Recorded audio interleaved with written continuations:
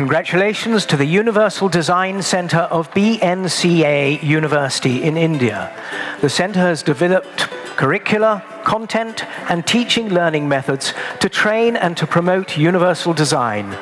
Starting with just 2 architectural institutes in 2014, it had grown to more than 30 across India by 2018.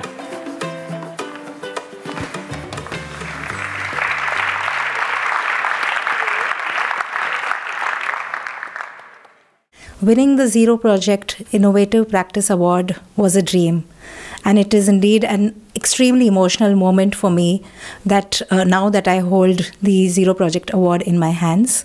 I think it is one of the most important recognitions that anybody working in the disability sector could get, and I'm extremely grateful to Zero Project for giving this global recognition.